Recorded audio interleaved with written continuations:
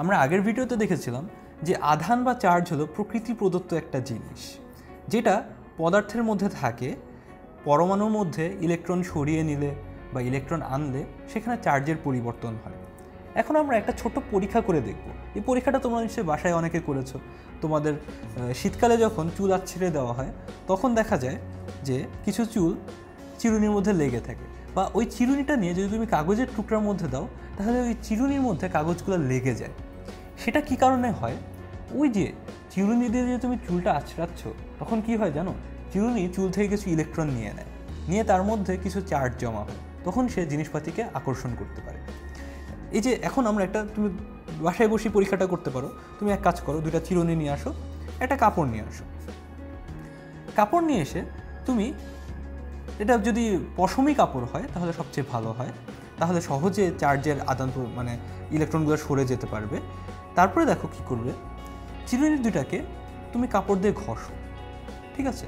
ঘষলে ভালো করে ঘষো, ঘষার পরে চিরুনি দুটাকে সুতা দিয়ে আটকিয়ে দাও। আটকানোর পরে যদি তুমি দুটাকে কাছে আনার চেষ্টা করো, দেখবে যে তার অল্প একটুখানি বিকর্ষণ করছে, মানে তারা কাছে আসতে চাচ্ছে না। কারণ এই যে কাপড় দিয়ে তুমি ঘষেছো, ঘষার কারণে হয়েছে কি, এই দুইটার মধ্যে ইলেকট্রন এসে জমা হয়েছে। দুইটাই কি ঋণাত্মক চার্জ পেয়েছে, কারণ তাদের মধ্যে ইলেকট্রন জমা হয়েছে।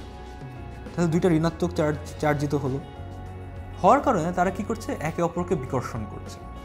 এখন তুমি যদি কাপড়টাকে, যে কাপড়টা যেটা দিয়ে তুমি ঘষলে, সেটাকে যদি চিরুনির কাছে নিয়ে আসো, তাহলে দেখবে কাপড়টা চিরুনির সাথে লেগে যাচ্ছে, এরকম করে আকর্ষণ করছে।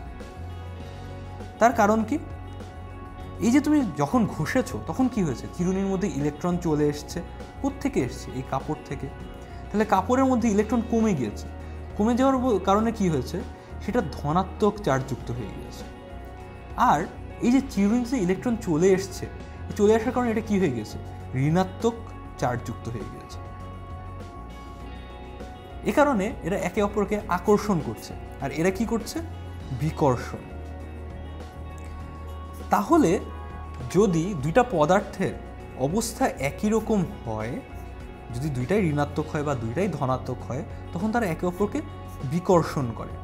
আর যদি একটা ধনাত্মক আর একটা ঋণাত্মক হয়, মানে যদি বিপরীত ধর্মী হয়, তখন তারা একে অপরকে আকর্ষণ করে। এটাই হলো আধান বা চার্জের ধর্ম। সমধর্মীরা কি করে, মানে যদি তাদের ধর্ম একই রকম হয়, দুইটাই ঋণাত্মক বা দুইটাই ধনাত্মক হয়, তারা বিকর্ষণ করে, মানে একজন আরেকজন থেকে সরে যায়। আর যদি বিপরীত ধর্মী হয়, মানে একটা ধনাত্মক আর একটা ঋণাত্মক, তখন তারা কি হয়, একে অপরকে আকর্ষণ করে। তাহলে আমরা এখানে কি জানলাম? আধানের ধর্ম হলো সমধর্মী চার্জ বিকর্ষণ করে, বিপরীত ধর্মী চার্জ আকর্ষণ করে।